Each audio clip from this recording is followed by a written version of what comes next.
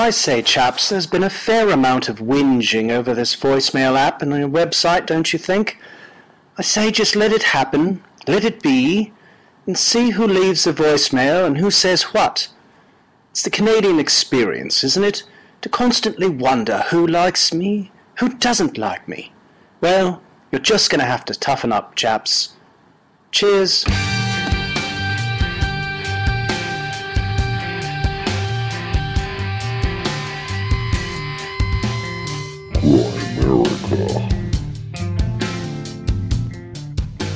So just because we don't quite understand how something works or why something works doesn't mean it doesn't work.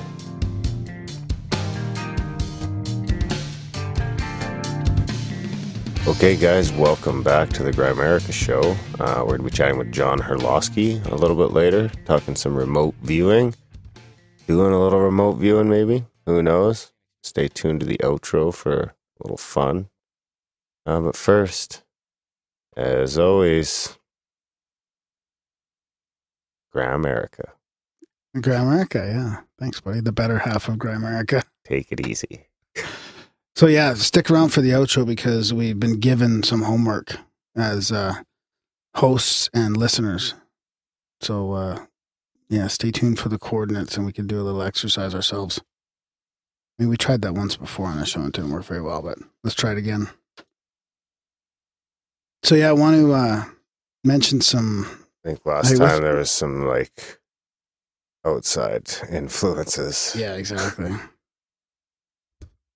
So I want to mention some feedback right away at the show here. I want to thank some people for sending their feedback. We don't usually read reviews, especially from like iTunes and stuff like that.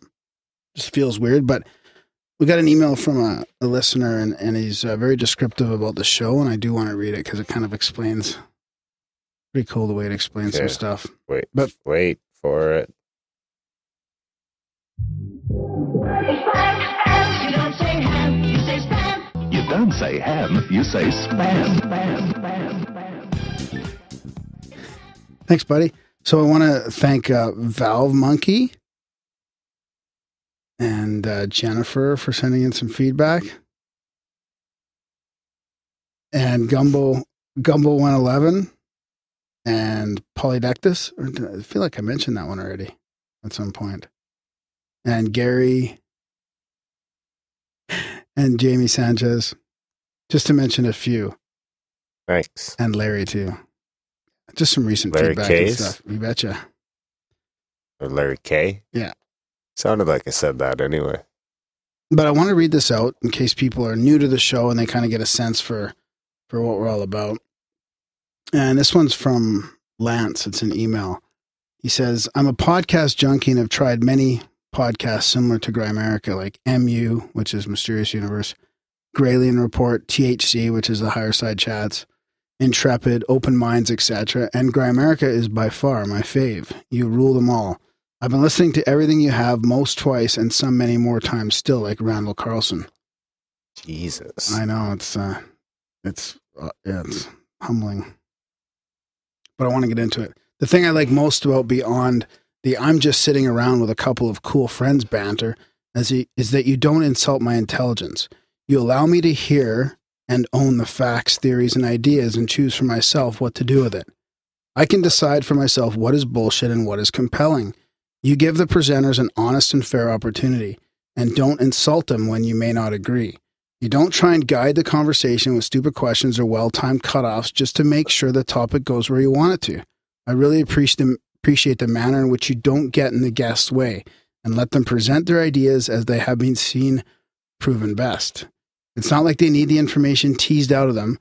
They have likely presented their ideas in some manner, and times it's stupid, and they know what works best. Fuck that one up, but sorry about that. It's okay, not as much as usual. Also, no inferiority complexes here, continually interrupting the guests, butting in to say, hey, look at me, and all this shit I know, aren't I awesome? It's refreshing and polite. When you do pose questions or add something of your own, it's well thought out and relevant, not a distraction, but rather a contribution, helping to clarify ideas or draw possibly unnoticed connections. And you do so with a laid-back and entertaining humor. not all pretentious or dry. The two of you, 3 counting RPJ, are open-minded, but no one's fools. And the contrast in degrees of skepticism without seriously trying to compete with each other over who can be crowned as right is quite complimentary. Seriously arguing hosts are a real turnoff. Very well done, and keep it up just as you do, swears and all. Fuck yeah. Thank you very much. I would love to hear interviews with Dean Radin and Lynn McTaggart, and maybe Yoda, if you can get him. Also, I would add this as a podcast review, but it looks like iTunes is the only real useful place, and I'm no Apple fanboy, so if you can suggest other places that would help, let us know. That's from... Go to Stitcher, you must. Stitcher? Is that the next best place? We've got probably? one review on Stitcher, but I think that's probably the next best place. What about that podcast review place that you were talking about? That's just a place that correlates them for us. That's a service. Okay. That's a service. It takes like the US ones and the Canadian ones and all that and correlates Yeah. them. Okay. So that was from Liger Rider in Asheville.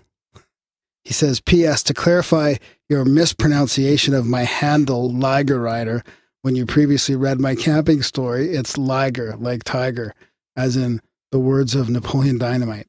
It's pretty much my favorite animal, and it's like a lion and a tiger mixed, bred for its skills and magic. Yeah, so I ride these bitches like a horse, and I'm pretty badass, thus Liger Rider. You have the clip? I do have a clip. It's pretty funny. What are you drawing? A liger. What's a liger? It's pretty much my favorite animal. It's like a lion and a tiger mixed. Bred for its skills and magic. Bred for its skills and magic. That could have been me in 1985. That could be you anytime, man. Flip a switch.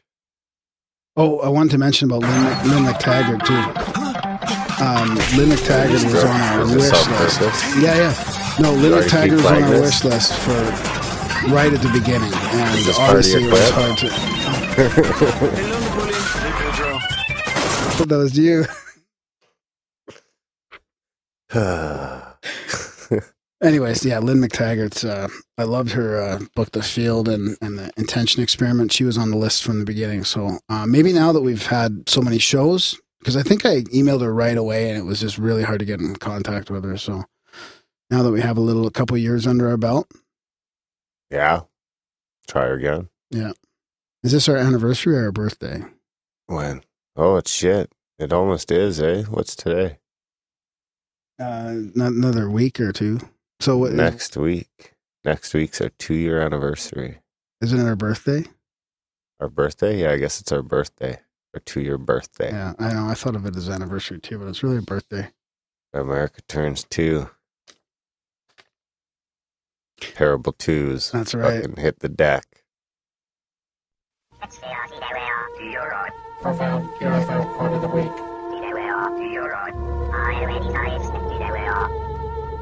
All right, it's the profound UFO quote of the week. And this is interesting. When you have the view of the airspace and the radar screen and you see the UFOs go around 20 or 30 miles a second, that is very real. They can turn suddenly almost 90 degrees in a second or a half a second. The UFOs can go vertically straight up and very quickly. That's from the Mexico City Senior Air Traffic Controller, Enrique Colbeck. Enrique. Yeah. DP, page 129. I don't know what that means, but... DPT? DP, page 129. Speaking of air traffic controllers and the senior ones, I was hanging out with a buddy of mine, and it's like a new friend, and he's a supervisor of a bunch of air traffic controllers. I'll keep it... really? Like I'll keep fucking it vague. tin cup style?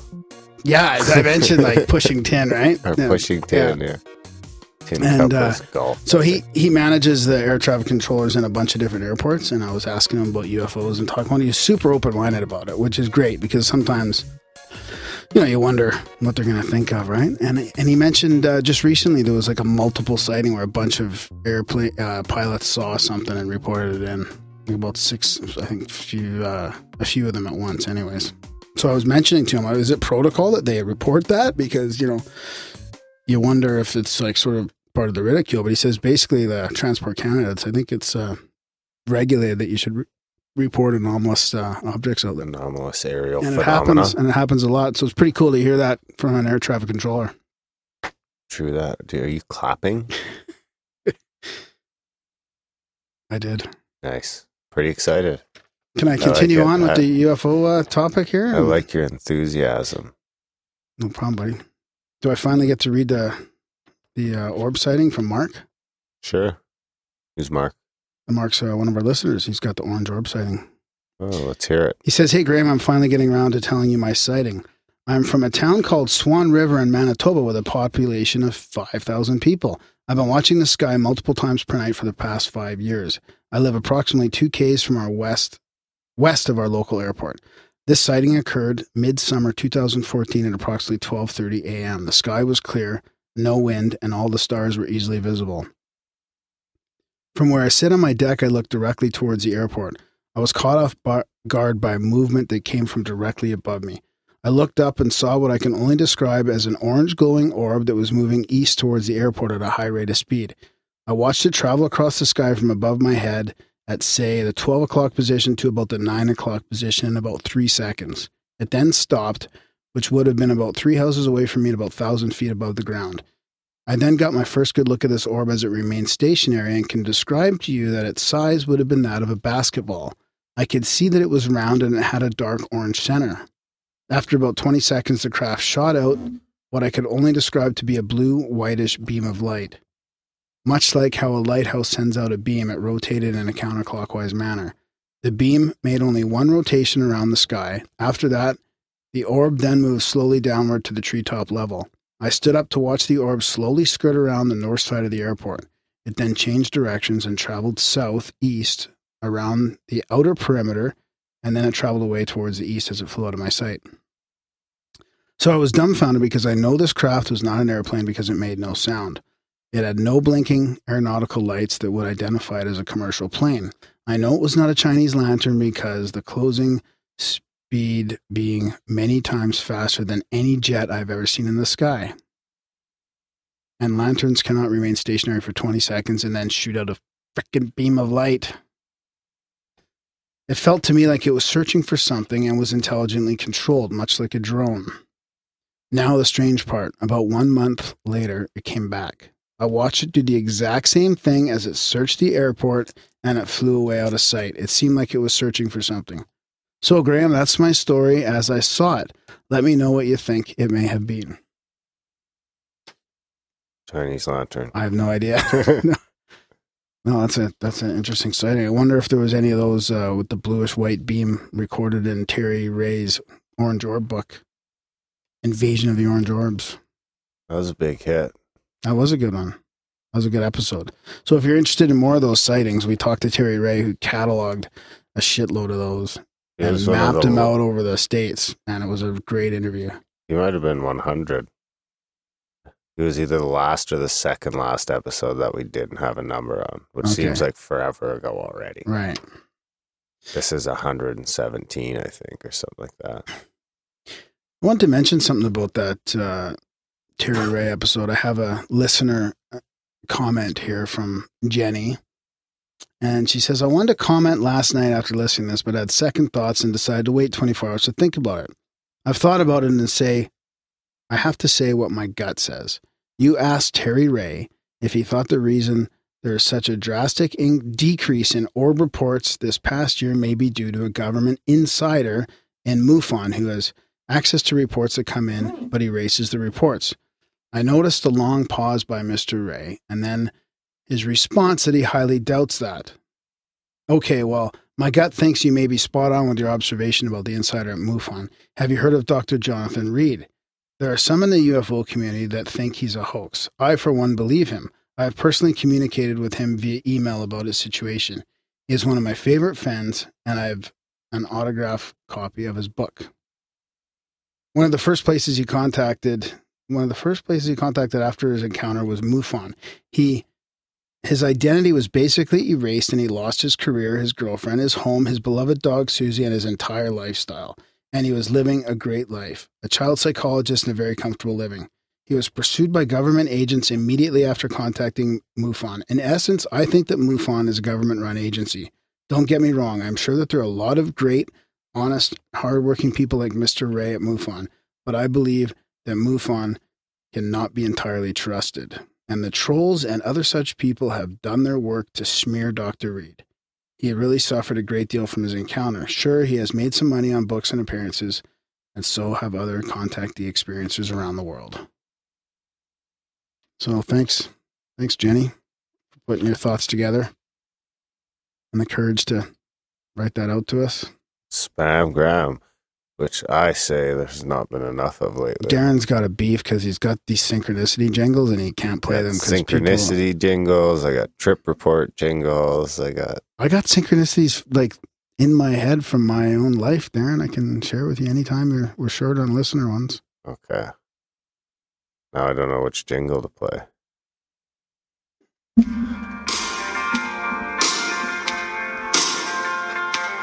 I want a good score for my synchronicity. If Graham reads it out, then Darren might give it to me. Hey, don't you please read it low, yeah.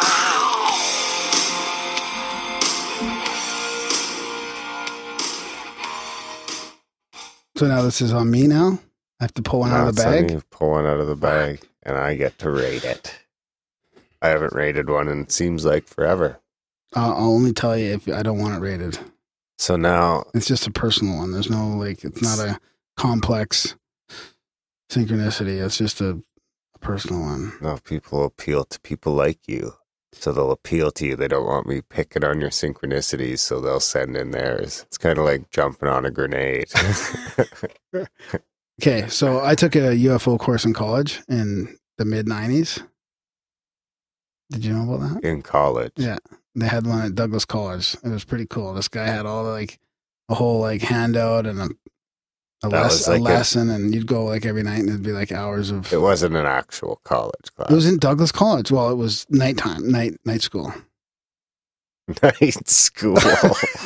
I'm serious. Okay. So I always remembered the teacher, right? I just like, even though it was mid-90s or whatever, I always remembered him. So I'm in, let's say 2009 or 10, 2009 or 10, I'm painting, like as a career, I've got a painting company, right? So I'm painting, I'm listening to podcasts, and I'm just back into the UFO field, right? I've been thinking about this teacher. And I remembered his name and everything, and I was like, I wonder what he's doing. I wonder if he's still involved in all this, right? Because you wonder how it's been, what was it, 95, let's say around 95 to, yeah, it was almost 20 years, right? Like 18 years later. And he's just in my head, I'm thinking about him, right? I'm painting in North Vancouver and I go to Starbucks there on the corner and I see this guy. I'm like, that looks like the teacher from my UFO class. And I'm looking at him, I go, it must be it. It was like a day or two later after I had this major like thought about him. I was going on in my head for a while, right, about what he's been doing, and I wonder I wanted to ask him about ufology, right? So I go up to him as if he's going to remember me, and I'm like, "Hey, didn't you teach that course in UFOs in college, in Douglas College?" And he looks at me like I'm crazy, and I said, "No, didn't you teach something in 1985? My name's Graham," and I was trying to like introduce myself to him like he'd remember me, and finally he admits to teaching this course. And I was asking him, like, trying to bug him, but like, so what, are you following it still? Like, how's everything going? And I've been thinking about it again, like trying to strike up this conversation with him, and basically said he got sick of it and fed up of it for a while there and left it. But he mentioned Benjamin Grundy. He's like, I don't listen to any of that stuff, because I think I was listening to some crazy, like pretty extreme UFO paranormal radio network kind of stuff, right? He said, no, I kind of follow Benjamin Grundy. I think that's how I found Mysterious Universe. From your old college UFO professor? Yeah. I will not rate that. It's more of a ripple stick anyway. Right. But I'm not going to. You look all happy over there. Well, it's interesting. It's one of those ones that's meaningful to me, right? Like, how can I think about this guy? I haven't seen him for like 18 years. He doesn't even remember me, and I bump into him in a Starbucks. Yeah. Yeah, In Vancouver? North Vancouver. North. Lots of people. It's not I know already you're thinking, oh, is it the one Starbucks in like 20 miles? There's Starbucks all over the place there. Yeah. And I didn't even live in North Van. I didn't even spend a lot of time in North Van. Yeah. Anyways, don't bother rating it. No, that's not bad. That's better than I expected from you. From me. Yeah. Anyways, send in your synchronicities, please. Don't leave me hanging. Let Darren play his jingles. Damn straight. That also goes for like trip reports, psychedelic experiences, UFO sightings, Sasquatch sightings, whatever, man. We want to hear about it. No judgment, no ridicule. Just general rambling. I'm a rambling gram with synchronicities all over the web. And Darren is skeptical about everyone and don't believe it yet. Remember for a while we were getting tons of lucid dream. Oh, that too, yeah. Yeah. Hey, I want to mention something coming up here before we forget. This should come out right beforehand, but we got an email from Gary K. For the past few years, I've missed the annual March Against Monsanto. This year, I was smart enough to find out about it ahead of time. I've already emailed all of my friends to let them know. I was hoping I could get some of our airtime to promote it on our show. So But I'm pro Monsanto. You're pro, yeah, right. Nice try, buddy. Anyways, go to search it. There's a March Against Monsanto, the 23rd of May. Here? Calgary? I think it's all over, buddy. All over? Yeah. Huh. I'll track it down and put a link in the show notes. You're a pro. Thanks, buddy. You are a pro. I was looking, I thought I had something else, but it eludes me. I can't find it, whatever the fuck it was. Frustrating. Well, I want to talk about the others report, but I think I'll save that to next time. Is there time? Yeah. It's been a while. Yeah, I want to shout out to Todd.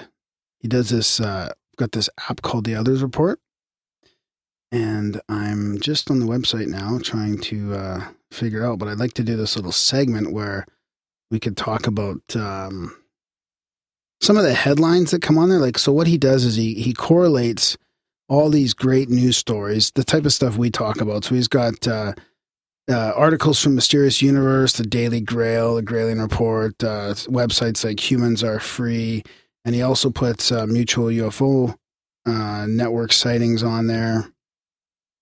So some of the titles that you'd get, just to make it interesting here, is like the New World Order is dying, 10 recent headlines that offer hope.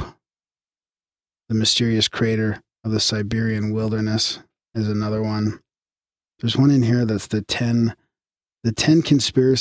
top 10 conspiracies that actually came true, or that actually ended up being true. That was one I kind of wanted to see if Darren wanted to read. There's the Enigmalith. That's a 100,000-year-old electrical component found embedded in stone. Probably some sort of fossilized something or other. Woman recounts death experience. Contact in the Desert 2015. Massive lineup of researchers lecturing about UFOs and aliens. That's from Open Minds. So it's pretty cool app, pretty cool website. Just saves you from searching all around, kind of correlates it all. So I wanted to read the 10 outrageous conspiracies that actually turned out to be true. You want to guess number 10? UFO landing. Or moon landing. UFO landing. You think that's turned out to be true? Oh, I can't find it. I can't get into it. I don't want to guess either. I'd be just throwing out Hail Marys. Kennedy? No, none. I don't know any. Okay, number 1, Gulf of Tonkin. Escalator of the Vietnam Is that War. when we fucking blew up our own ship, or they blew up their own ship, or some shit? Yeah. The number 2 is the Tuskegee syphilis experiment. deliberate non-treatment of syphilis-infected patients. Number 3 is Project MK Ultra, the CIA mind control program. So don't forget, these are all conspiracies that ended up being true. Operation Northwoods, U.S. military had plans for false flag Cuban provocation. CIA drug trafficking in L.A. Operation Mockingbird, early incarnation of media control. That's probably one of my favorites. COINTELPRO, 1960s counterintelligence programs against activists.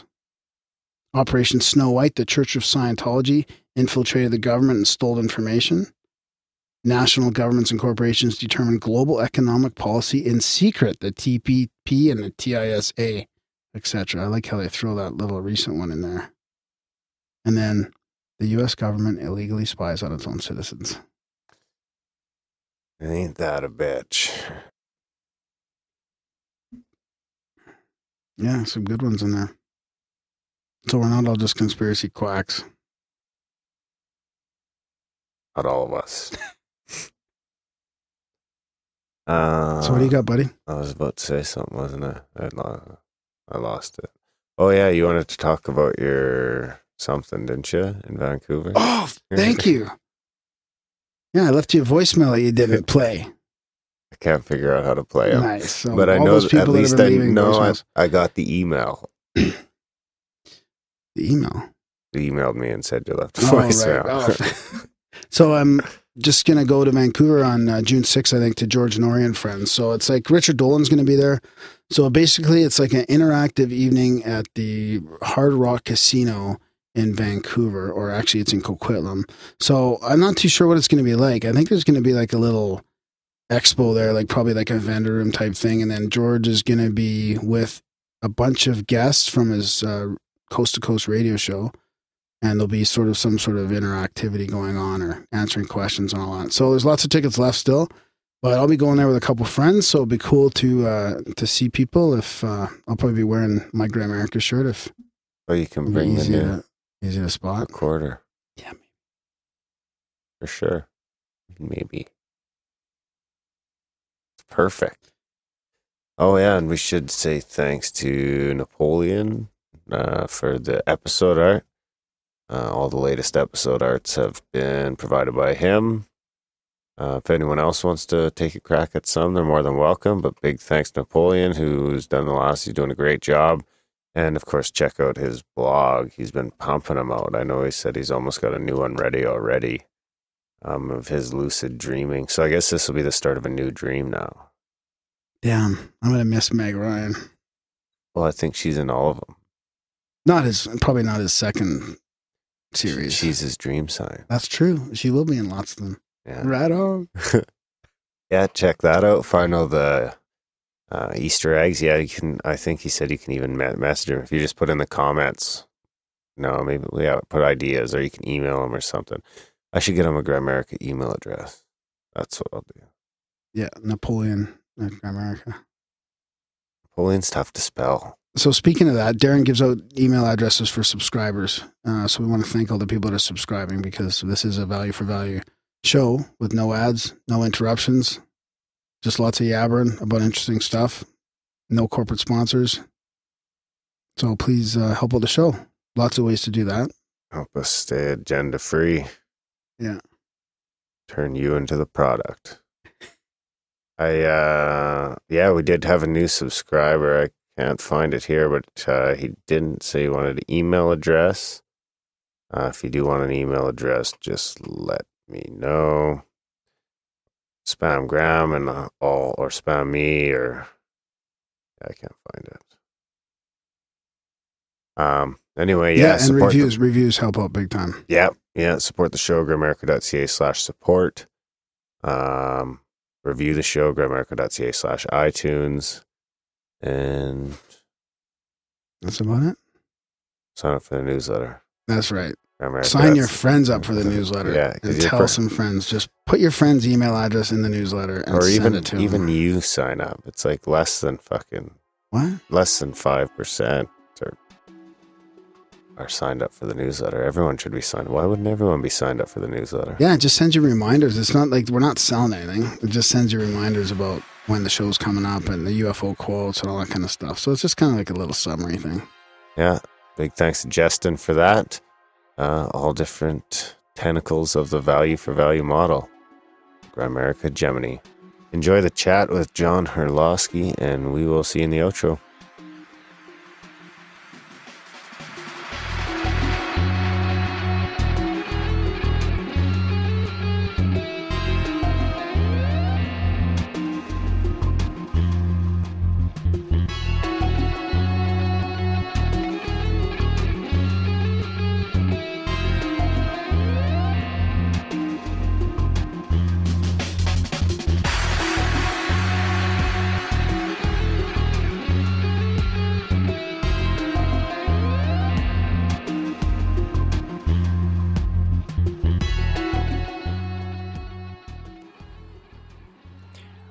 Listen here, this is Buzzy Willard.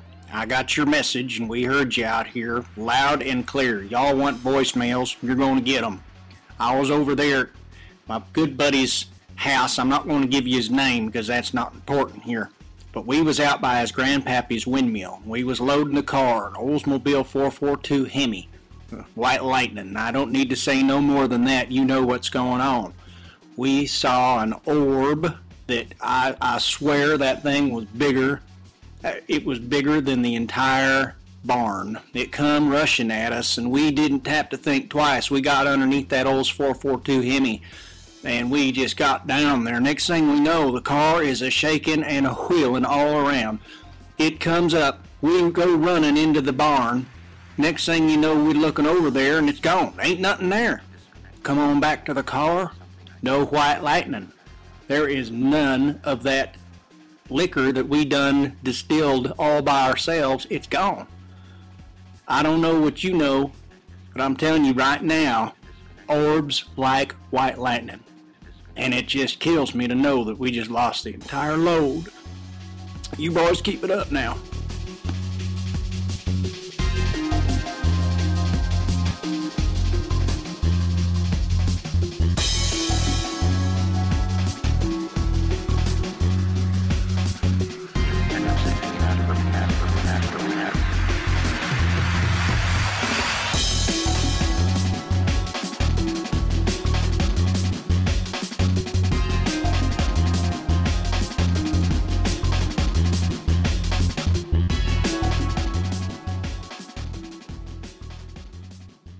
Okay, guys, in Grimerica tonight, we're going to be chatting with John Herlosky about all sorts of fun stuff.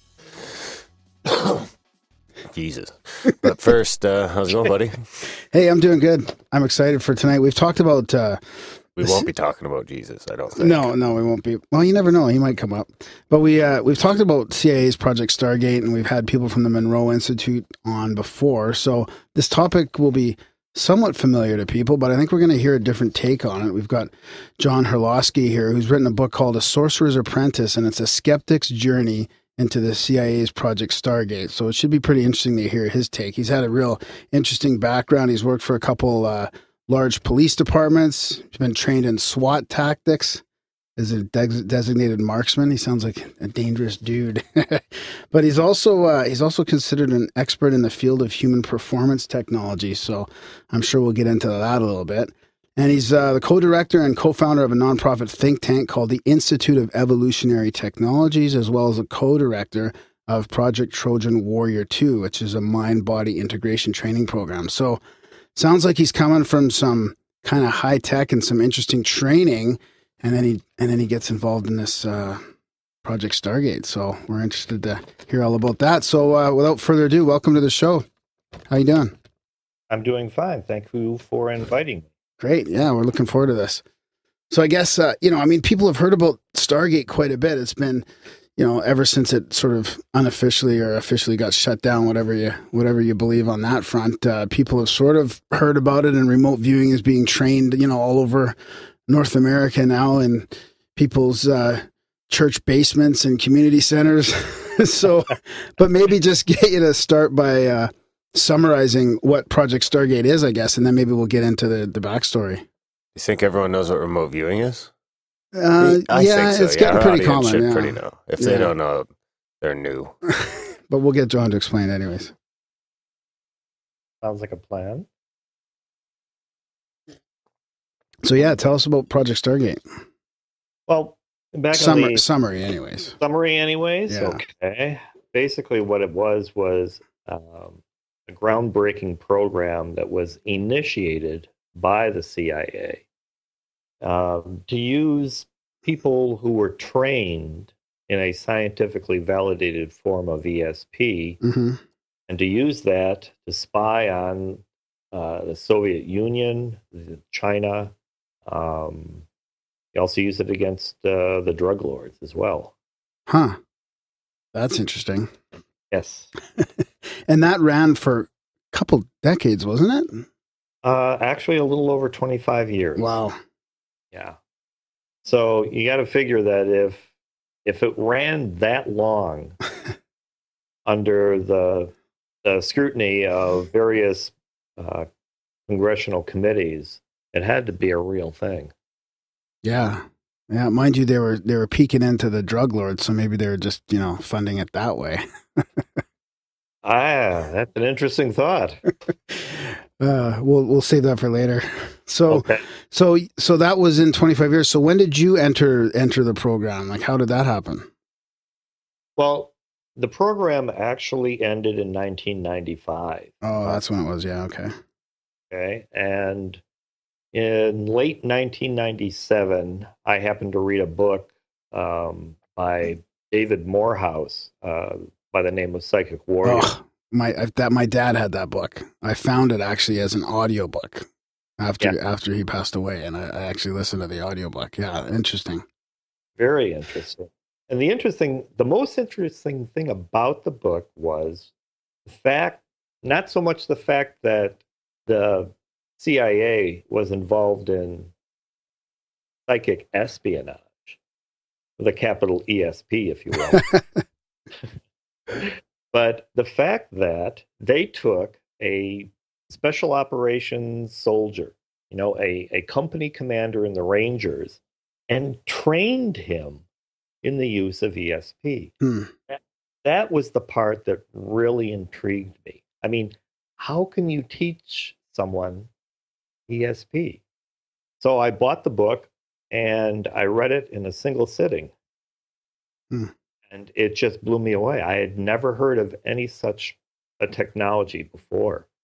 So I started reading up as much as I could, and I tried to get a hold of Dr. Morehouse, but at the time he was overseas.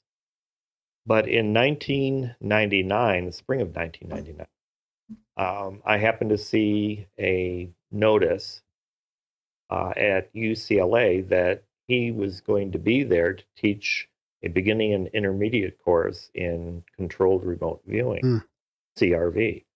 So I signed up for it right away. And that's how I got into this particular program.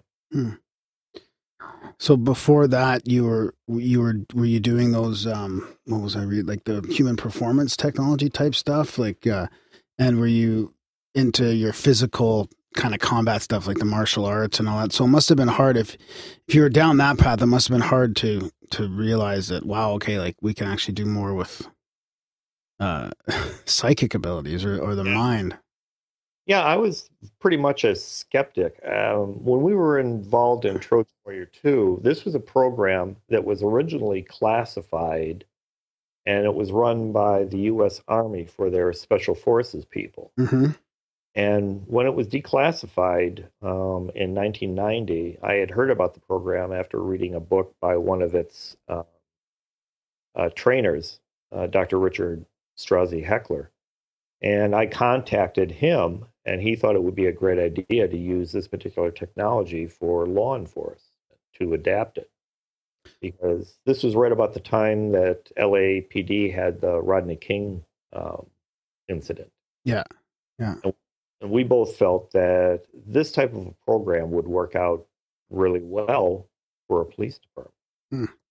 And while we were researching different technologies to put in the program, I had come across remote viewing, but being a skeptic and being one of those people who had, number one, never had a psychic experience in my life, I haven't seen a ghost or a UFO, and as far as I know, Elvis is still dead.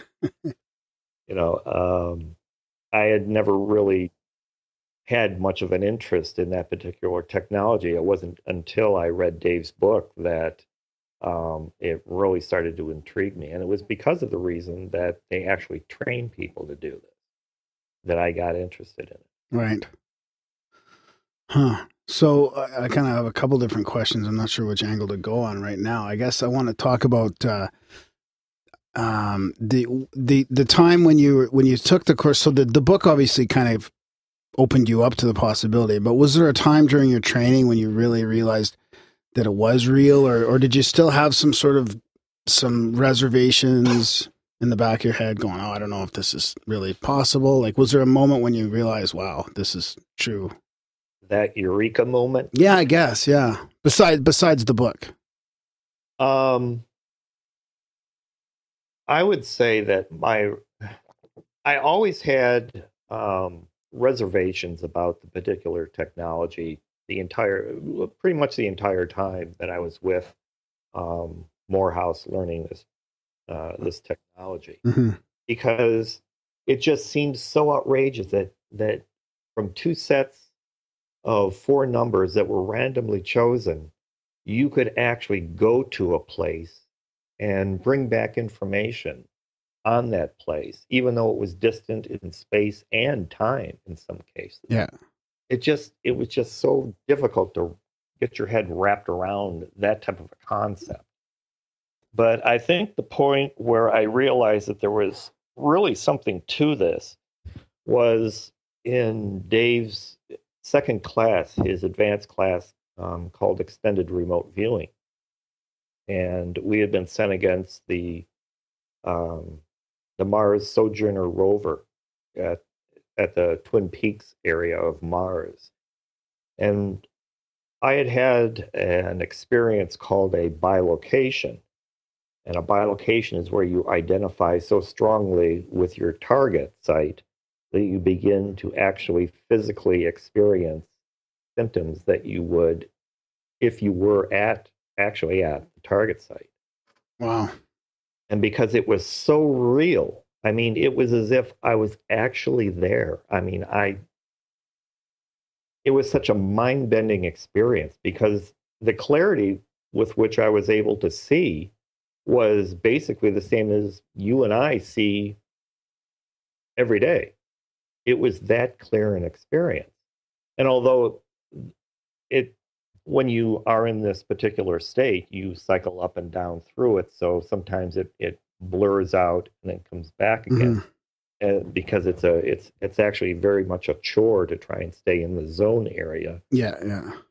When you are actually in the zone area, it is absolutely amazing. Now, was that the one on, did you say it was on Mars when you guys were remote viewing Mars? Yes, that was the target. The target was the Mars Sojourner rover. Wow. Was President Obama there? I looked, but I didn't see him. Can you describe a little bit about what you did see? It's funny because when we were given the target coordinates, Dave said that this was going to be a very interesting target, that we should relax and enjoy the experience.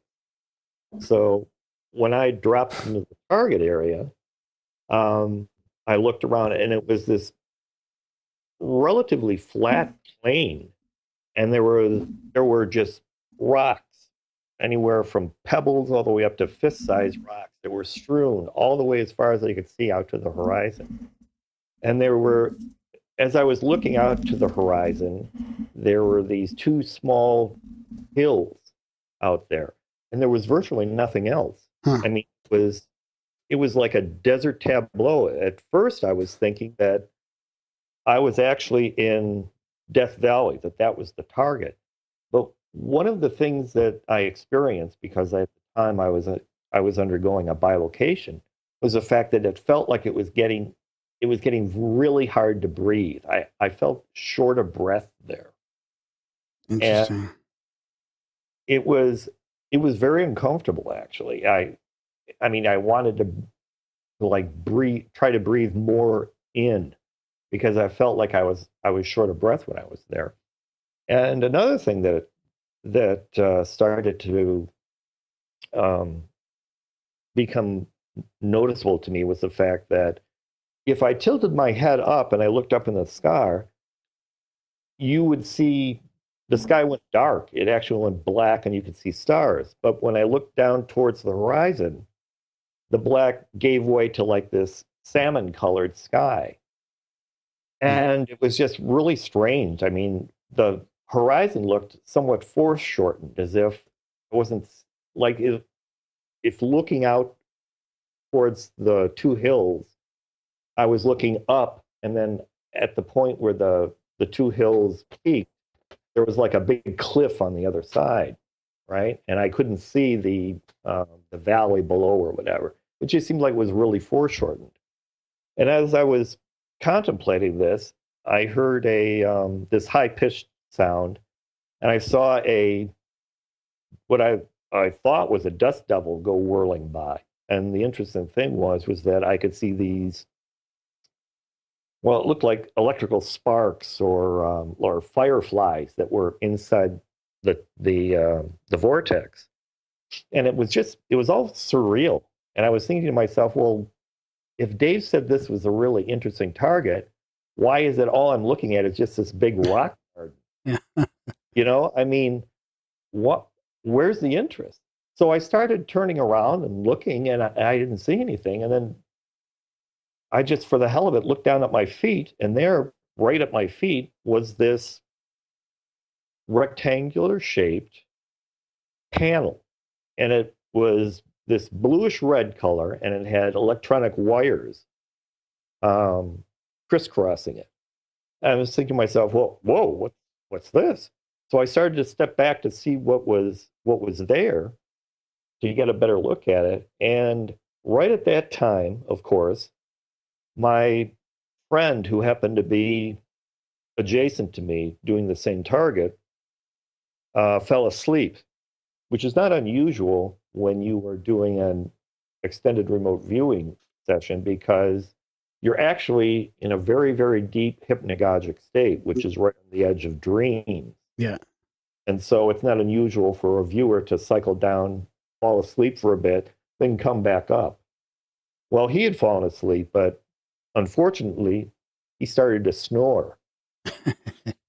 And this big snort came through, and it yanked me back from where I was to the room that all of us were in.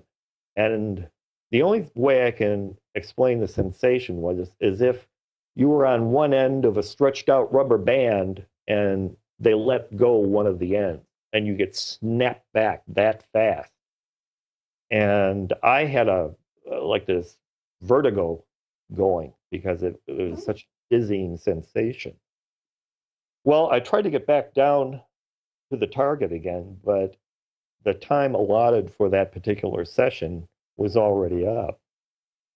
So I drew my session sketches and wrote down my summary and left it at that. But the interesting thing was, you're thinking, well, God, this was a boring session up until the point when Dave put the feedback up on the viewer, and the overhead viewer, and the target was, the Mars Sojourner rover on Mars. And I mean, I had shown my sketches before he had shown the feedback to a couple of my friends who were taking the course with me. And then, I showed them what I had, and I was telling them, I don't think I was anywhere. I think I was just dreaming. Well, of course, I wasn't dreaming at all. I had described the area absolutely perfectly. Wow. In fact, if you looked at the view that was of the rover and the expanse behind it that went out to the horizon, I had described it almost exactly. So that panel was the rover. Probably. Yeah. It was the solar cell that was up on top of the rover. It's a flat rectangular shaped panel that actually does appear blue. The reason it looked reddish blue to me was, of course, the atmosphere of Mars tends to give you a reddish tint to everything there. So it appeared bluish red to me. is it like riding a bike, would you say? Or is it something that if you don't use it, you lose it? That's interesting. That's actually a good question. You never lose the ability. Okay, your psychic antenna, so to speak, are always up, and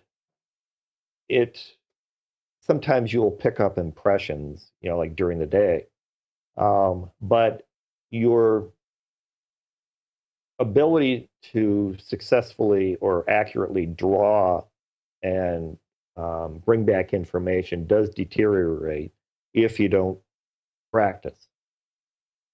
So most of the remote viewers out there that use this let's say on a continuing basis, practice their craft, because you can lose your accuracy level. What do you think about the people that had that similar experience? Or not the people, but there was one of the famous remote viewers was seeing the moon or the dark side of the moon, or had an encounter where he actually had spotted I think entities spotted him kind of in his alternate dimensional experience kind of. See, being a skeptic, it was hard enough to wrap my head around the idea that remote viewing was real. I mean, I don't want to dismiss experiences like that, because I did have something similar to that happen to me later on in Dave's classes. Right. But that's it's just so far beyond what I'm really used to that I'm really uncomfortable with that. I mean, it was their experience. I understand they had that experience, and I believe that what they experienced was real for them. It's just hard for me to understand something like that. Is it the part where he would be noticed by some other entity that's hard for you to accept, or just that he saw, or what he saw up there? Well, it's what he saw up there. I'm one of those skeptics that believe that we haven't been visited by alien advanced technology. Uh-huh. That's simply my opinion. I don't believe we have, because I haven't seen enough evidence of it. Right. And when you understand the physics and technology necessary to travel between stars, and to realize just how far apart stars really are, you begin to realize that searching for another civilization at our level of technology becomes, searching for a needle in a haystack the size of the state of California would be easy in comparison. Yeah. Via a spaceship, not your consciousness, obviously. Right. Yeah. Exactly. But, I've had some absolutely amazing experiences on that particular level, where it wasn't the moon that I was at, but rather far out in deep space, where I had experiences like that all I can say is, well, if I was able to accurately describe the Sojourner rover on Mars to that extent, then you have to give my experience that I had, or they had, with a target that was off planet, where feedback isn't really possible. You still have to give it some credence, because the technology used was exactly the same. What about time? Is time an issue? Like, can you only look at what's happening now? Can you look? Oh. Is there a limit on how far back or how far forward you can go, if it's possible at all? As far as we have been able to ascertain, there are no limits in space or time. You can access the past just as easily as you can the present. Accessing the future, yes, it is possible, but we still don't quite understand what that means. I mean, if you're able to look into the future, and let's say we saw 9/11, and I use that because I accidentally did have an experience where I was privy to that particular experience 96 hours before it actually happened, although I didn't realize it at the time. Of course, yeah. It wasn't until afterwards that I realized where the connection lay. But let's say, you get into ideas where, well, if you know what's going to happen and you take steps to make sure that it doesn't happen, and it doesn't happen, did what you see actually was part of the future? Yeah, or was it just You know a what I mean? possibility? Or Just a possibility? I mean, you get into Only possibilities. yes, you get into some really mind-bending thoughts when you start playing with the future like that. Yeah. See, my conspiratorial mind goes to like the past and what if the CIA had these people doing this and they realized that it's somewhat reliable? Like, wouldn't you have people going back to those important you're not times in the past? Time traveling, you're only looking. Well, no, you go can't back. Interact. Well, you can read books and like read important documents. Like you could find the true history of things, right? Whether it's about the occult or certain things like that would give them I don't know. power. Can you like right? open a book? Can you? No, you can only look at the book closed on the counter, I imagine, right? Well, there are some limitations to remote viewing. It's primarily a right-brained aspect, so that when you are viewing something, you tend to see things as they are, but viewing things like numbers and letters and written stuff is much more difficult. It can be done, and it has been, and it has happened. Remote viewers have actually accessed written documents inside of safes and been able to decipher some of the writing in there. But it's not usual, and it is difficult, but it is possible. As for going back into the past, yes, it's very easy. As a matter of fact, it's relatively routine to a remote viewer. Now, going into the future, yes, but because of the fact it is in the future, you have to wonder exactly if you are seeing things that are really going to happen, and there's no way you can change them, which means, are we predestined? Or, can you change the future if you have future knowledge of it? Wow. And I'll give you an example. Paul Smith, one of the original military remote viewers, when he was at the Fort Meade Stargate unit one day, he had been tasked by one of the project managers on what is called an open search outward. And in an open search outward, you get coordinates to a target, but the target is like a wild card. It isn't assigned to any particular target. Mm-hmm. It's simply like a shotgun blast into the matrix to see what's out there, what's interesting, what's going to happen in the future. Well, the project manager was looking for something UFO related, but Paul described a warship that had been hit by a missile, which exploded and caused death and destruction.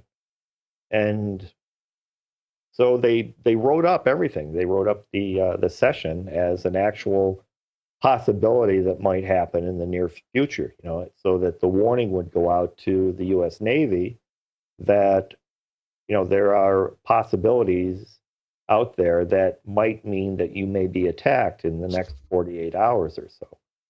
Well, it was sent up the chain of command, but they don't know whether it was listened to or not. But 48 hours after Paul had done the actual viewing, the USS Stark in the Gulf of Sidra was hit by a missile fired by an Iranian warplane. And Paul's description of what happened virtually matched exactly what happened on that ship. That'll learn you. Wow. Yeah. That was 48 hours into the future. But once again, that brings up the thought.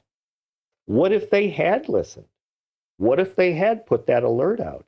And the Stark, instead of being in a regular, relaxed condition too, was at general quarters. They had their radars up and running, and they had their point defense weapons ready to go, and they destroyed the missile. What then would that mean about the viewing that Paul had done? He described an explosion.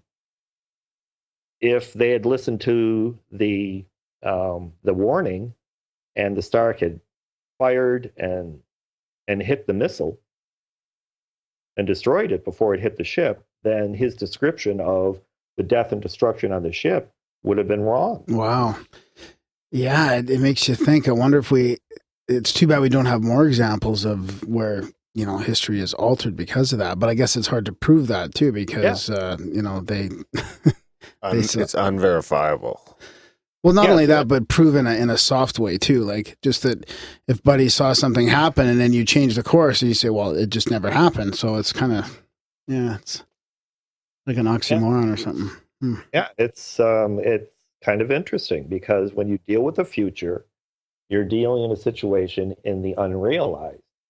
So if by seeing the future, can you change that future? Interesting thought, because it has connections then with the ideas of free will versus predetermination.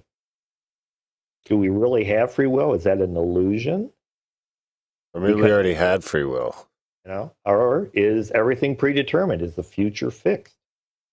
Wonder if it's just like time's not linear. So we already made all those choices, or who knows? That's where shit gets crazy. Yeah. Yeah. I mean, you can really bend your mind around something like this. Yeah. When you're talking about the reading, it made me think, it makes sense, because when you're reminded me of the lucid dreaming, like one of the ways to realize that you're actually dreaming is to read something and then turn around and read it again. And it's like very hard to read something in a dream. Like it's very fluid. So it sounds similar. There's the reason about why that is, and that is because remote viewing essentially brings your unconscious up into the conscious. It's a communication between your conscious mind and your unconscious mind, because your unconscious mind is connected on a very fundamental level with, creation, if you want to call it that. Yeah. The Akashic records or however you want to label that. We label it the matrix. Yeah. Okay, of all creation. But essentially what it seems to be is that your unconscious mind has a connection with the wave function of the universe. And so all information, irrespective of time or distance, is available to your unconscious. And all you're doing is simply teaching a manner of communication between your conscious mind and your unconscious mind. Now, the reason that reading letters and numbers and names and things like that is difficult is because your unconscious mind doesn't function like that. That's a left-brained function. Okay, that's analytical. That's logical. Math and reading skills. That's all left-brained.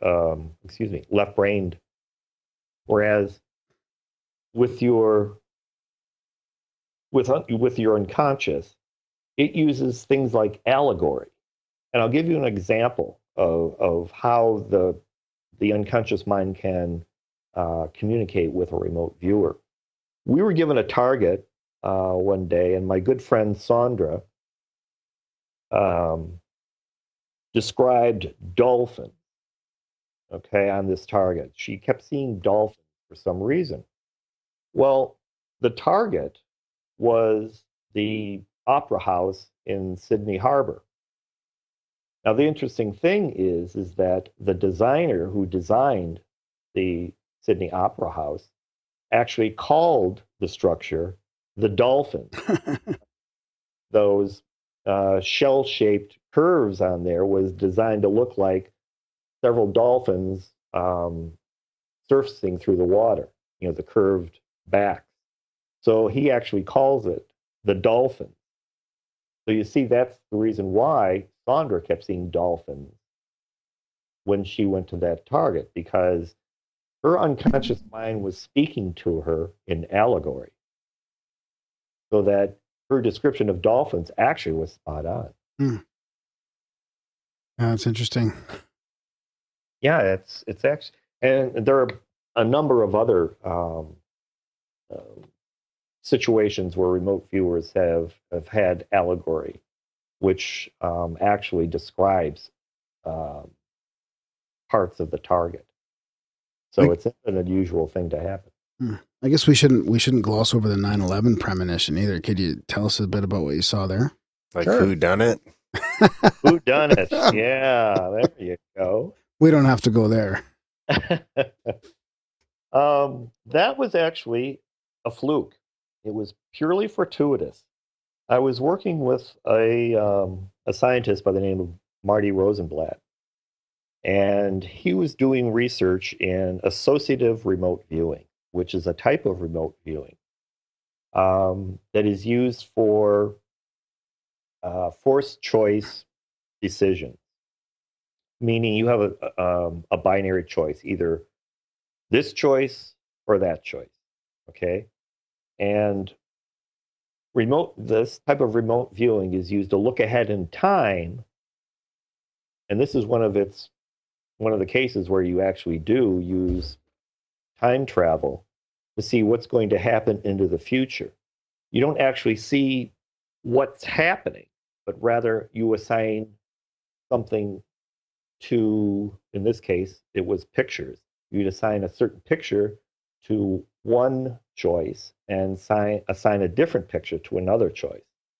And to illustrate that, let me use what happened in this particular instance. And that was, Marty was looking at stock options. He wanted to know whether a particular stock option in, 3 days hence, I think it was, were either going to rise or stay the same or fall. So that was the choice. Is this stock option going to go up, or is it going to stay the same or drop? So those were the two forced choices here on this particular experiment. Now, Marty had this computer program called Misty, which took two pictures from a large pool of photographs taken of various objects and things from all around the world. And the idea was the computer would choose one picture that would be shown in the future for one outcome, and a different picture if the outcome was the other choice. So what you were doing is you weren't actually looking to see what the event actually was. You were going to view into the future your feedback for what actually happened. So in this case, the computer chose one picture, which was of a tree-lined path through a forest, and the other picture was the Twin Towers. Now, the computer had chosen the tree-lined path if the stock option had stayed the same or dropped, and it had chosen the picture of the Twin Towers if the stock option was going to go up. Now, this is interesting because you were shown, after you do your viewing, you write down, your description of the picture that you're going to be shown in 3 days. Okay. When you make your choice, the computer brings up both pictures, and it doesn't tell you which picture is which or what it's assigned to. It just shows you the two pictures, and you have to choose between the two pictures which one of them looks like what you are going to be shown by the computer after it's found out what that stock option does. And the computer at that time will only show you one of those two pictures based on whether or not it went up or it stayed the same or went down. So to me, I was looking at a cityscape. I was seeing buildings and bridges and water and boats and stuff like that. So the other picture of the tree-lined path had absolutely no correspondence to anything that I saw that was going to be shown to me in the future. So that's what I chose as the picture that was going to be shown to me 96 hours hence. Wow. Well, not only did I see the buildings and all of that, I also saw a bunch of stuff that at the time didn't make any sense to me. I saw 2 large spired or jagged craters that were not smooth top, they were really jagged. And I saw I thought it was snow because it was light colored, but it could have been, a lot of dust cloud or something like that. I also saw lots of dogs, and I saw what appeared to be, it looked like it was either the fuselage of an airplane or a train, like a subway train, because it was round, cylindrical, but it had windows on the side, and the front end was flat. Okay? I wrote down all of these impressions, even though, they didn't have any correspondence, I thought, at the time, to the picture I was looking at, simply because I just figured it was what we call AOL, or analytical overlay, which is simply your mind's attempt to put a label on what you're seeing. So I wrote it all up, I made my choice, and didn't think anything of it. Well, on September 11th, I went back to the library where I was doing the experiment.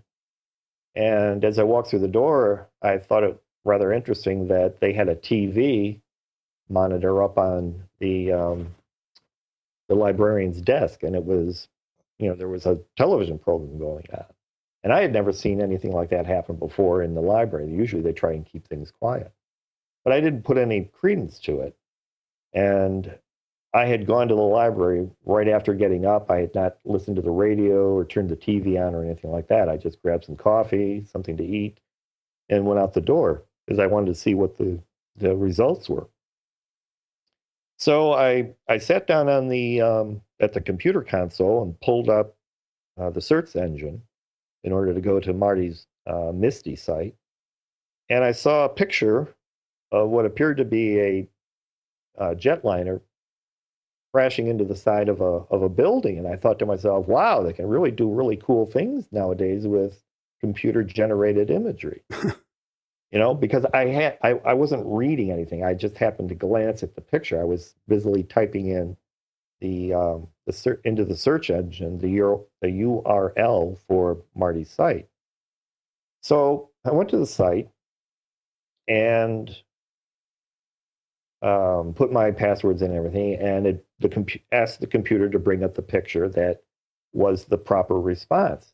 Well, to my dismay, it wasn't what I saw.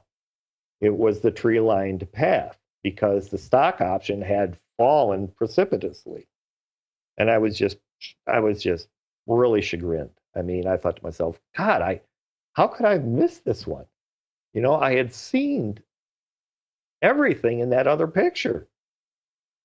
The picture of the tree-lined path had nothing to do with what I had seen. Right? So I was just really dejected. I just thought to myself, man, this is going to drop my average, because, we were scoring multiple trials. And, it made me question once again my belief in the ability of remote viewing. Because being a skeptic, that's always in the back of your mind whenever you do a remote viewing session. Am I really seeing this? Am I really doing this? And at the time, I was still had ambivalent feelings about this particular technology. So I closed the search engine out without even looking at what was going on. I was just so dejected that I just, shut it down and just got up and left. So I still didn't know what had happened. So I drove home and I threw my paperwork, because I had printed out the actual pictures of what I chose and what actually was the correct site, and tossed them on my desk. And I was just, just really pissed off at myself. So I turned the boob tube on to just kind of channel surf for a bit. And of course, the news was on every channel. It wouldn't matter where you went. And they were talking about, the situation. And I was looking at the Twin Towers, and it didn't really register with me what I was looking at. They were showing the buildings from really close up, and they were only showing one building at a time. And they were, the smoke coming out, and excuse me, the fire and the flames and everything. And it didn't register with me. And I'm thinking, God bless, when did this happen? And they started telling, this had happened, just happened, and this is coming to you live and all this other stuff. And then they took a shot from the helicopter from across the river, and it almost exactly duplicated the shot, except from a higher vantage point, of the one that I had been given by the computer that I had printed out. And when they showed that to me, something clicked in my mind, and I thought, oh my God, that's the feedback picture. Yeah. So I immediately went over to my desk, started throwing stuff around, saying, what did I do with that shot? What did I do with that shot? And I found it, and I looked at it, and I thought, holy crap. And I looked at, because I kept the paperwork that I had written all of my notes on, and looked at it and thought, holy crap. I actually saw it back on Friday, because that's when I had done the actual original viewing of the target. And because the computer had chosen the target, at random, that happened to be the Twin Towers, I think that's part of the reason why I managed to intercept what was happening 96 hours in advance of when it actually did. And the interesting thing is that the stock actually dropped. So the correct picture was the other picture. Yeah. Yet this incident was so powerful in its impact on human consciousness that it intruded on my session such that I was able to see what was happening that far in advance. That's funny, because I was going to ask, it always seems like when we talk about these things, that emotion seems to play a role somehow, like large groups of kind of consecutive emotion can somehow warp it or somehow have an effect that's measurable. As very much. In fact, they actually, after reports started coming in from various remote viewers of a similar situation like this and other aspects, such as what I told you about with Paul Smith, they started what is called the Global Consciousness Project. Yeah. And what they did was they had random number generators scattered across the planet, and they tried to correlate changes in the output from random to non-random when significant global situations occurred, like 9/11. And they found that there was a definite correlation between really emotional impact type events happening in the world and the change in the output of these random number generators. So in the wave function of the universe, evidently these are impacts that cause ripples that travel through space and time, and remote viewers, because they have their, if you will, their foot dipped in the pool, are able to connect with what is going on. Like, yeah, that's well said. So how do you feel about, getting a little personal here, about the current paradigm we're living in, and how, we are still kind of, controlled isn't the right word, but still kind of living under the thumb of the materialist dogma, and the, that we're just biological robots, as some of our guests would say, and that none of this is possible, and you can't measure it, so it's not true. We'll just put it in that bucket and ignore it over there. Like, how do you feel now that you've kind of, turned this corner in your life, and do you ever worry about that? Does it concern you? Oh yeah, that's an excellent point, because that's actually the reason why I wrote the book. And you're right. Dave used to call it the unconscious of the conscious. People go through their lives in this, I don't know, state of light hypnosis. Mm-hmm. And, they are so focused in on their lives and their, who's paying the bills, social media, and all these other things.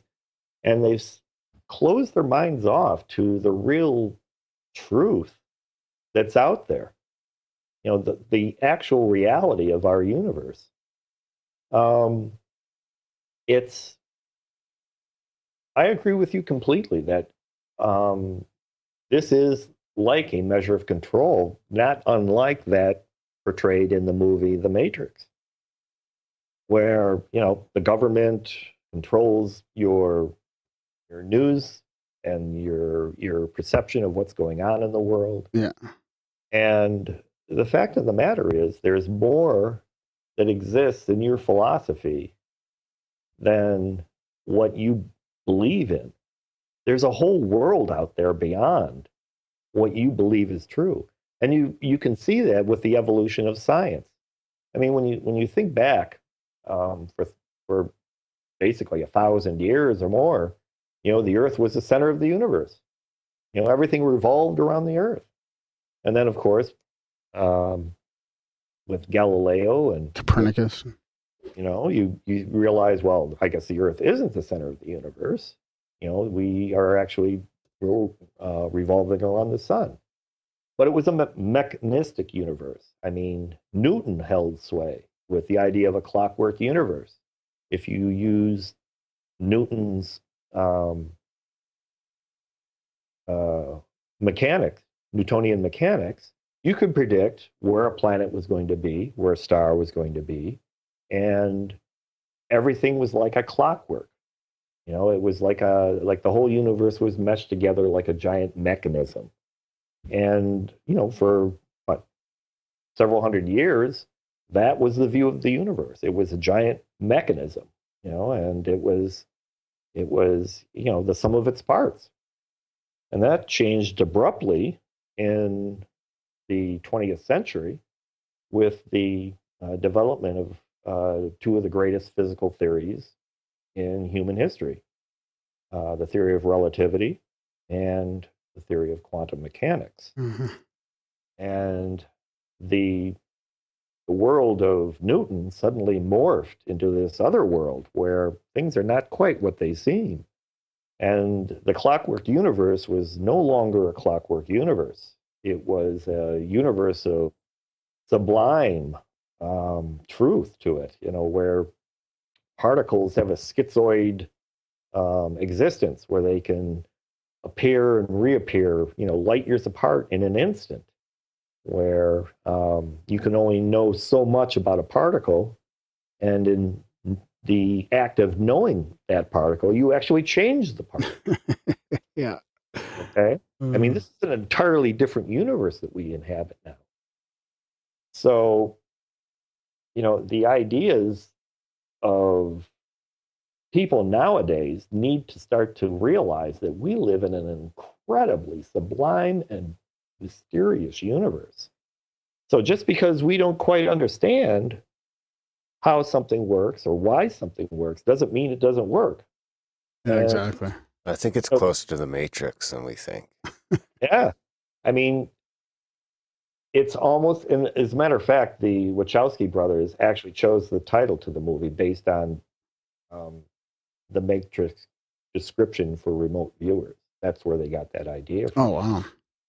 And that's the way people act, as if they were, plugged into the Matrix. They're seeing things that the news wants you to see. They're seeing things the way the government wants you to see it. And you need to open your mind.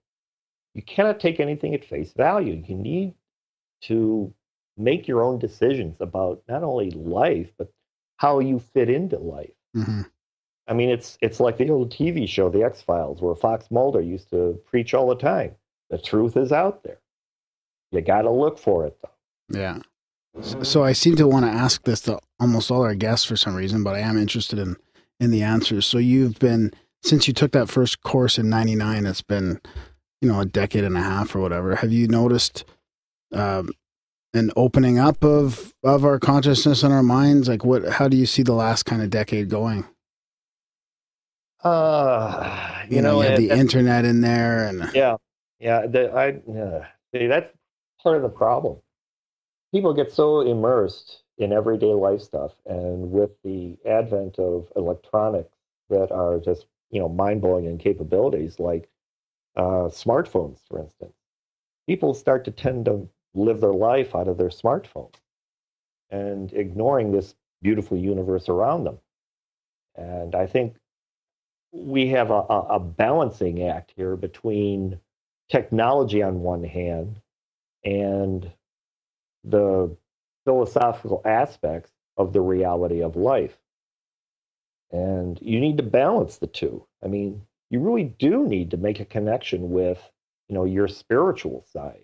Otherwise, it atrophies. I mean, if you don't use it, you lose it. For every 8 hours, or you could go maybe for every 48 hours of screen time, you gotta eat a gram of mushrooms. Yeah, there you go. There you go. I prefer shiitake myself. Yeah, I struggle with that one though, because in some ways it's making us more connected, and it's almost an allegory to the Matrix. It's allowing us to have that social. I think we have an innate social desire, right? Like how you hear people about you're happiest when you have like this cohesive social group and all this, or we're actually not company. Yeah, and like how isolation is bad. So in some ways, the technology is helping us is connect on a level that we've never ever even thought possible before, without it being some sort of metaphysical consciousness act. Yeah, but the good thing about that is that there is a whole universe of information available to everybody on the web. I mean, it's getting more increasingly difficult to hide the truth. Yeah. Because there are so many ways to find the truth out there. I mean, remote viewing is one, because you can't lie to a remote viewer. I mean, you say that, we don't have a base at Area 51. There's no way we have a base at Area 51. We don't even know what Area 51 is. Well, tell that to you assign a remote viewer to that particular target, he's going to draw the whole thing. So you can't hide the truth from a remote viewer. And that's kind of like the internet in a way. It's really hard to hide the truth when there are so many things out there. If you lie about something in particular, like our government has been known to do from time to time, you're going to find the truth. I mean, and I'll give you a classic example of that comes straight from my book. And that's the situation regarding the loss of the first pilot in the first Gulf War, Michael Scott Spiker.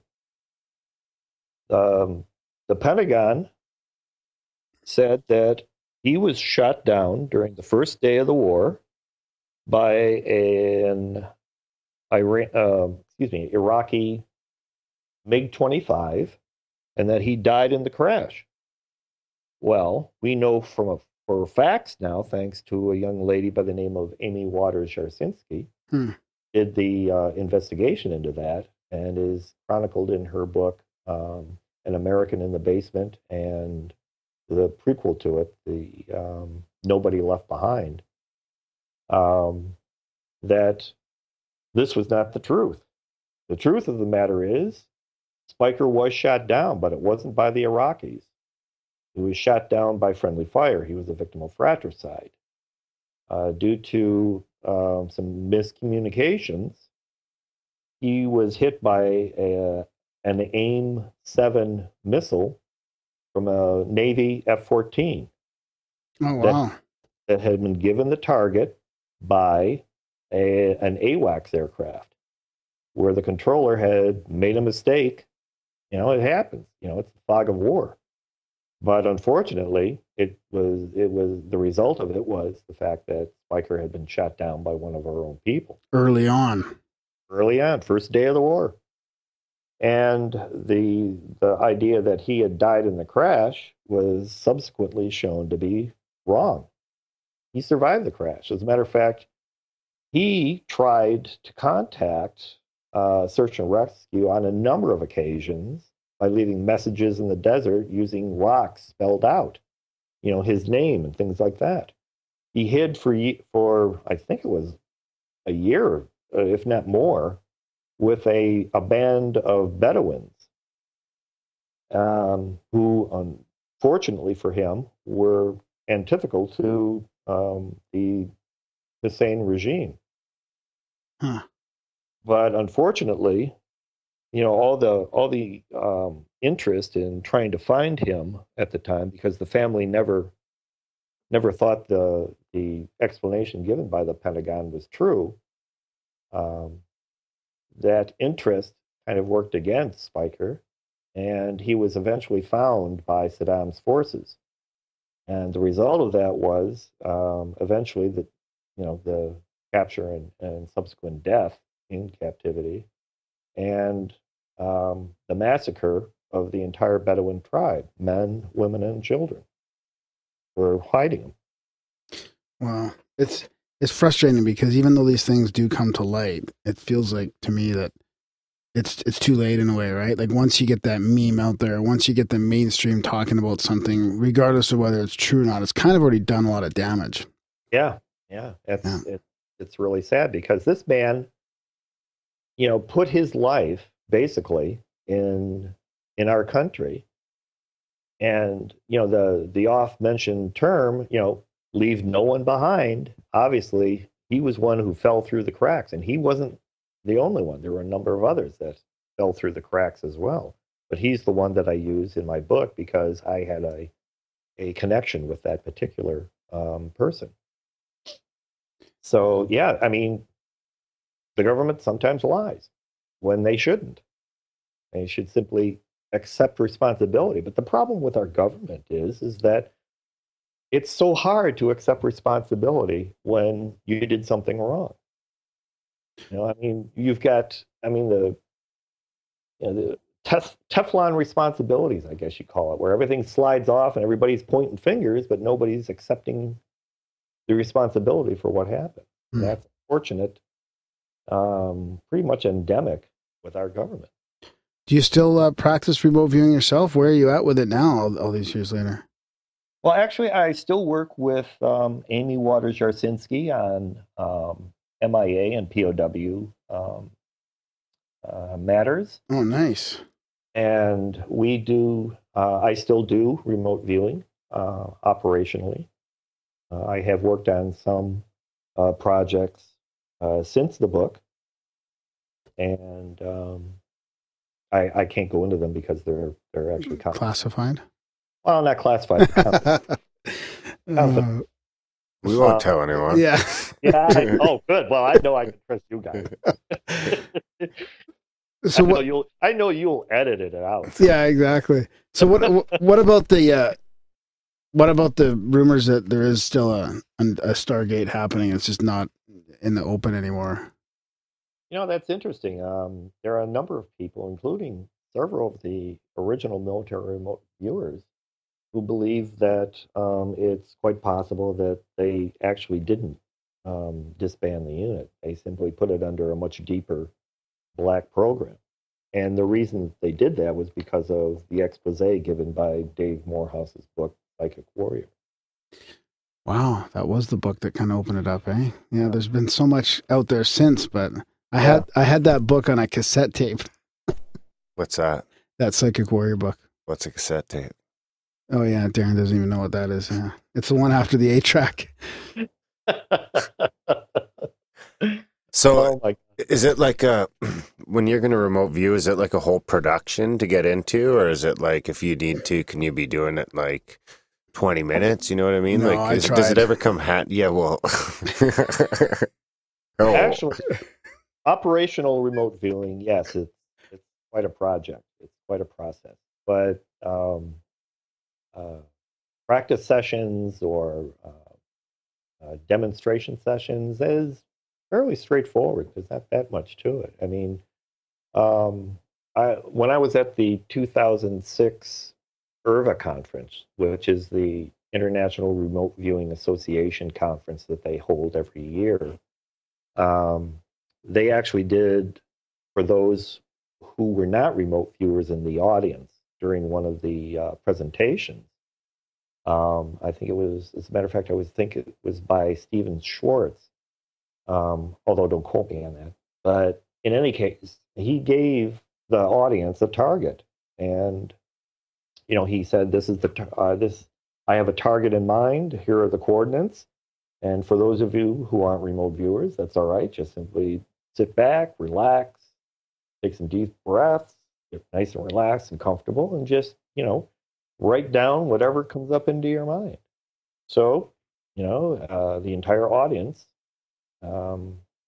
did this remote viewing session together, and there were a number of gasps of recognition when he popped the feedback pictures up 20 minutes later. The actual target was the monorail system there at one of the casinos. And there were people going, "Oh my God, look, this is what I wrote, this is what I wrote." And these were non-remote viewers. So as I said, this is a basic innate human ability. Everybody has the ability to do it. So I've got a proposition for you, and if it's too much, you can, or if you don't have the time, of course you can opt out, and I can just edit this out. But this episode will come out in about 2.5 weeks, probably in podcast form, which is where most of our audience is. Mm-hmm. So if we were to email you the coordinates of the studio, maybe you could, in that time, send us back a picture, and we could use it for the episode art. Interesting thought. I would not be adverse to that. It's not the real coordinates, though, Darren. It's not like you give them like a east and west. It's just coordinates as we would make up coordinates. Like, just how many numbers is it again?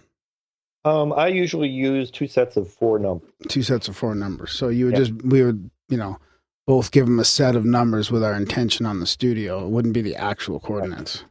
Oh, right. You'll have to show me how to do that. Okay. But remember that remote viewing is driven by intention. So whoever makes up those numbers, how you would do it is simply write down the intention that the viewer is going to be viewing the outside of the studio, or that the studio is the target, or whatever you desire to be the target. Doesn't have to be, it could be virtually anything. And put that, assign the numbers to it with the idea that, yes, this is what I want him to view. And then send me the coordinates. Okay, cool. We'll do that. Yeah. Yeah, sweet. And then we'll put it out we'll put it out as the episode art. Sure. And then maybe I'm gonna test your ability too, Graham. We should start training you. I've already taken a couple courses. It's really hard. Yeah, I couldn't do it. I can't even meditate or sit still. You know what might be even more interesting, though? If I gave you guys coordinates to a target of my choosing. Okay. Have you do it. You see, people, if I do it, it's what we call the dog and pony show. As a matter of fact, most of the remote viewers don't usually do this anymore, simply because people will go, well, they cheated, or they looked up the target, or it comes all sorts of different excuses. Oh, totally. Right. So the remote viewers, by and large, unless it's under certain controlled circumstances, don't usually do that type of thing anymore, simply because it's fodder for the skeptics. Yeah, it's really, we're not trying to prove anything here. We would just do it for fun. Yeah. But doing it the way I suggest, where I'm not doing the viewing, it's you guys are doing the viewing, who are not remote viewers, but this will show that, everybody has this ability. Anybody can do this. And two people who are not trained in remote viewing, who got these coordinates and simply sat back in their chair, closed their eyes, maybe turned the light down a little bit, and just, wrote down whatever happened to pop up in their minds and see how close you get. That sounds great. Yeah. I'm up for the challenge. I think you would be very surprised. So I just think and draw a picture? I'm going to think of a target for you, and I'm going to give you the coordinates. And then you don't think and draw a picture, Darren. I think you want to try and get your brain out of the way, right? And really get into that theta state that we talk about in here, and almost be like half asleep, and then focus on the coordinates, and then probably. And then we'll split we'll combine them both into one picture. Use that as the episode art, and people can guess whose is whose.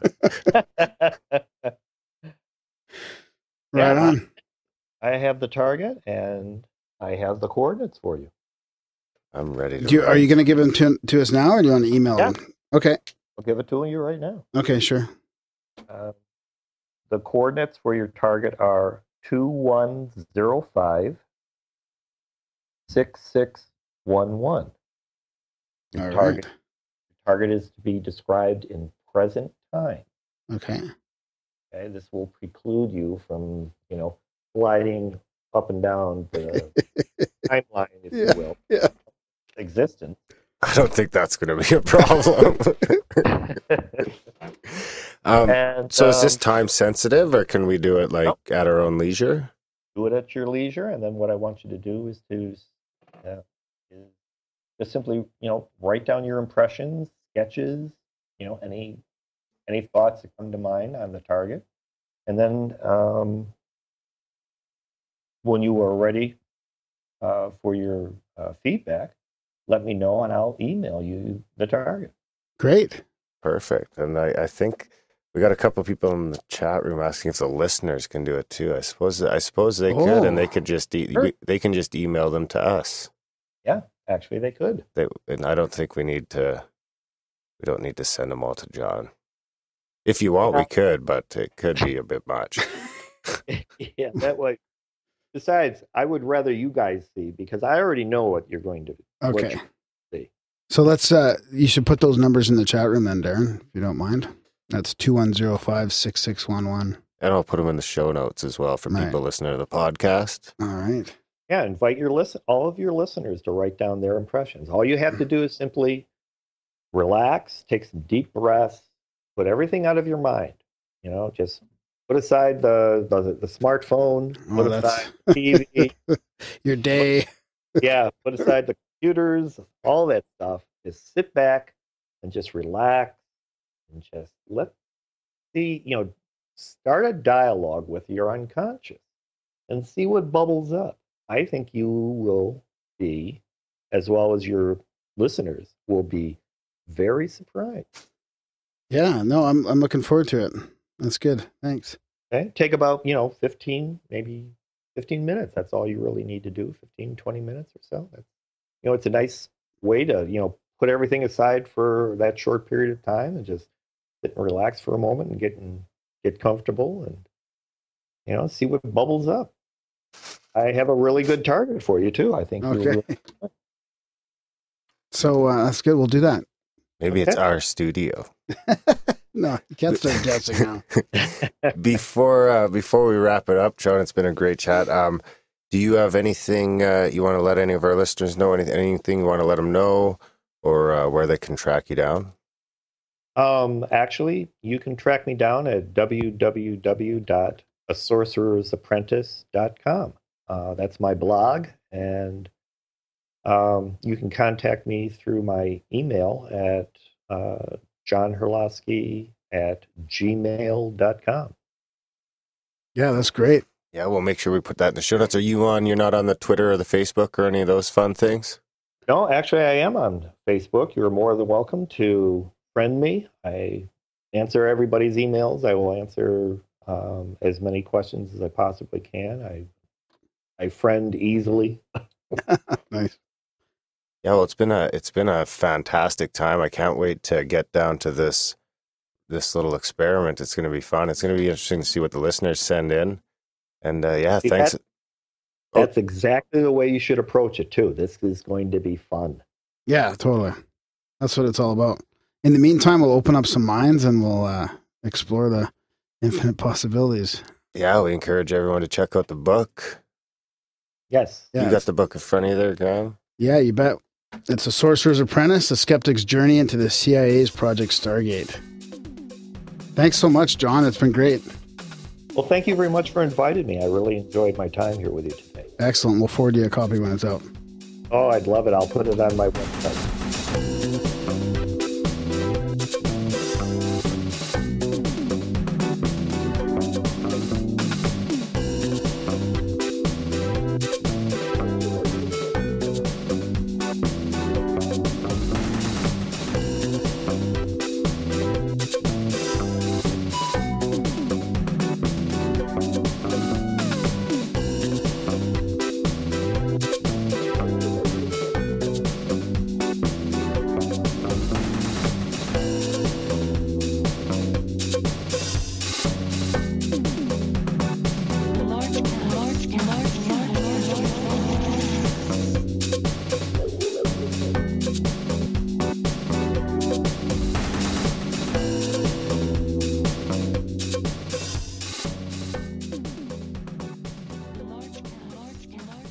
And that was our chat with John Herlosky, the Sorcerer's Apprentice himself.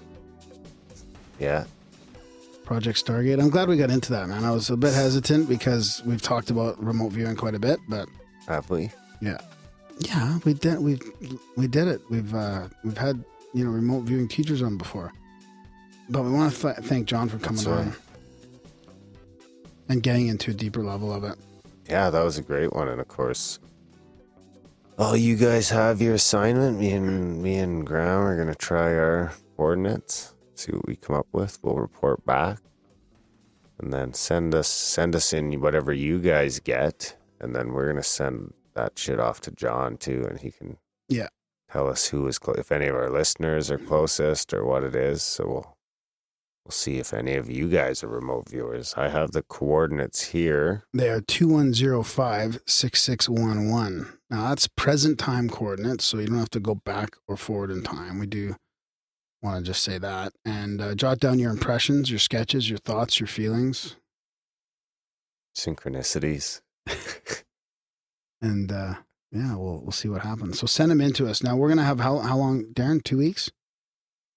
2 weeks. So it'll be the second show after this one that comes out. Right, Darren? Yes. Yeah. 2 weeks. So it'll be, you have to have them in by, no, we'll give them 2.5 weeks because of our recording schedule. Okay. So it'll come out the third podcast after this one. Yeah. And we'll mention it probably after each intro or outro if we can remember. So try and have them in by what the fuck is it today? The 20th? 19th. 19th. So try and have them in by like the 6th, 7th of June. Yeah. So yeah, I love that story about John. I love the skeptic story, turning believer, like you're turning into like having that awakening of holy shit, there's way more to this life. And he had that sort of premonition about 9/11 or that whole scenario around 9/11. Interesting stuff. And he saw her face. Oh, he's a believer. Yeah, that's right. Ain't a trace. What about you?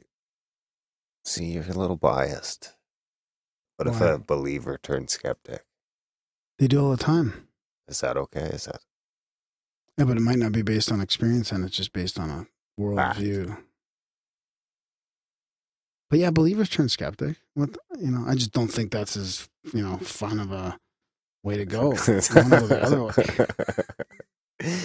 not as a podcast worthy of a story when someone's like this, fuck this. No, look, Micah Hanks talks about that on the Grayling Report all the time, right? Some of these guys start out investigating as a believer, right? Or they want to believe, like Connor Habib would say. But what happens is after all the research and all that lack of real direct evidence, because everybody needs to prove that this stuff is real, right? Not based on experience, but based on some measuring system that we don't even have access to right now. And if they can't do that, then they become skeptical. Seems to be happening. Even Red Pill Junkie's pretty skeptical about a lot of stuff, like more so than I would have originally thought. Not in a negative way, but I think those are some of the guys that go the other way, right? Because they're kind of on the front lines, like writing about the stuff, researching it. Like we just talk about it. It's a little more casual for us, but those guys are kind of like out there doing it, right? And I think that they have a hard time not being skeptical because they don't have that physical, measurable proof. Until Red has his psychedelic experience and his trip report, until Micah Hanks like sees an alien walking around in his front yard, like there's not going to be enough evidence for these guys, right? Yeah. No. I've seen enough. Have you? Of what? I've seen some stuff. Have you? I still need your trip report. You got to, Darren's got one in the can. I did? Yeah, you've got that. The one that I thought I shit my pants? No, the one you thought you were dying or whatever, that one. Oh, that one. Yeah. Oh, that was kind of, yeah. I mean, let's talk about that one day. Maybe. That one's a doozy. Yeah. Oof. You might not want to put that out in no, for the world to hear about. Might be best kept at the hip. Maybe we can just mention it, like, just a little bit one day. You don't have to get into, like, we could leave details, Easter eggs. Yeah. No, I don't know. That one was pretty intense. It's not something you would advise anybody to do. The set and setting definitely wasn't there. At 5 in the morning. No, you don't want to take any heroic doses of anything else at 5 in the morning. It's a bunch of strangers. Yeah. All right, guys. Well, I think that's about it. As always, support the show, grimerica.ca/support. Sign up for the newsletter, grimerica.ca/news. Fucking spam Graham. You guys have been slacking on that big time. Spam them, send them some stories. And missing something? That's it, buddy. You always say that, and then we miss something. Well, we're always missing. We're not supposed to catch everything. That's the whole point of this, is it's kind of wing it and do it as we go. All right. All right. Thanks. Thanks for listening.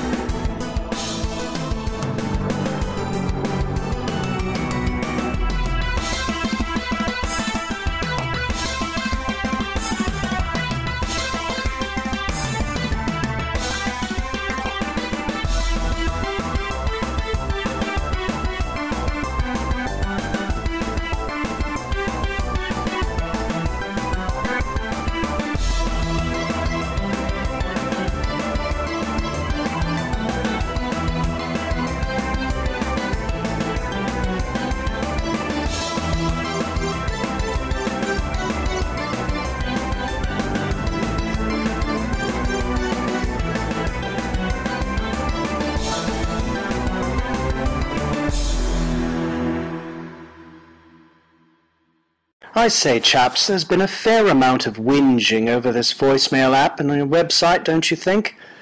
I say just let it happen.